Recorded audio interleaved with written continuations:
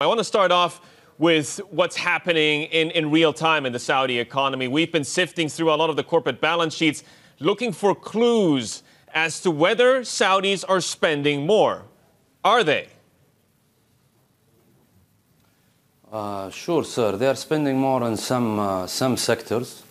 For example, the food sector, they're definitely spending more, especially in the fast food segment.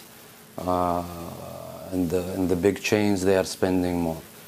For example, if you see the Herfy financials, as you mentioned, we have given a good results in the third quarter and for the 3 quarters of the year.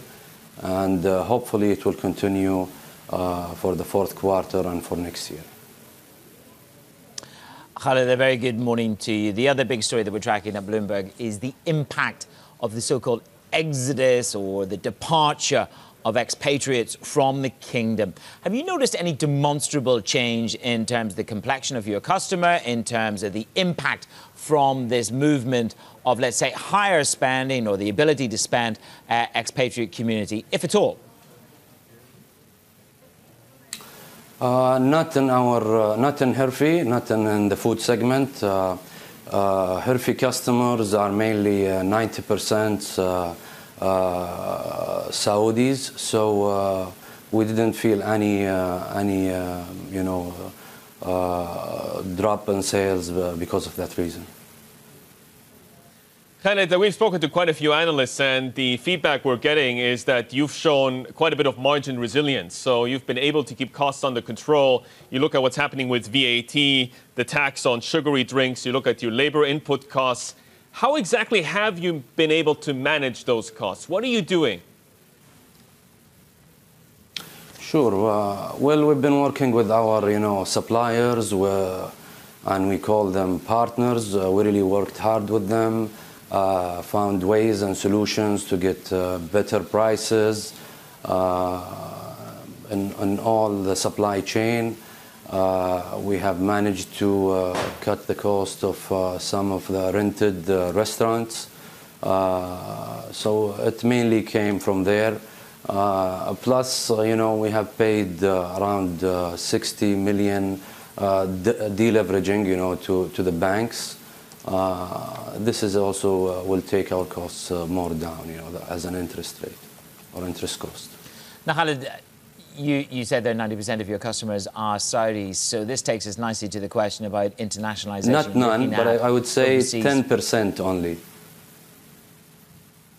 Okay, let's talk about what's next for Herfy in terms of expansion into Asia. We understand you're looking at various franchise opportunities. I want to know which geographies are perhaps the most important to you when you go to do this expansion plan. Where are you most focused? Sure. Well, first of all, in Saudi Arabia, we have around 365 branches now. All are owned and operated by Herfy. We are looking into an expansion plan for the next 5 years inside Saudi Arabia. Plus, as you mentioned, we have done a franchisee in Kuwait since 5 years now. In the last year, a year ago exactly, in November, we opened our first branch in Bangladesh. It was a huge success. They opened their second store. Now they're opening their third store before the end of the year, and they're planning to open 5 more next year.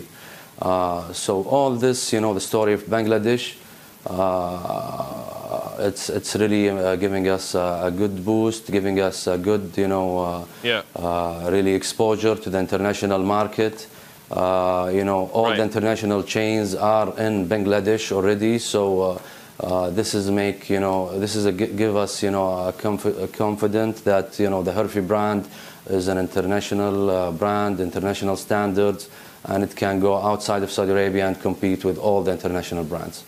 So we are looking into parts of Asia. We are looking also into parts of Africa, and hopefully soon you will hear about new deals that will be signed in those two continents. So Khaled, just to perhaps get a clear understanding of how you're looking to go about that, does that mean you're looking at acquisitions, at mergers? How much money are you willing to spend, perhaps, in chasing inorganic growth? What kind of resources do you have to play with? Okay, for acquisitions, we have been reviewing, a lot of opportunities in the last year. Until now, we did not reach any, final decision about them. We're still looking and searching for the best opportunity.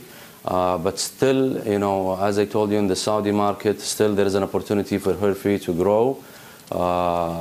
We can reach easily 500 stores in the next, few years inside Saudi Arabia. Plus, I see really a big opportunity expanding through franchising outside of Saudi Arabia.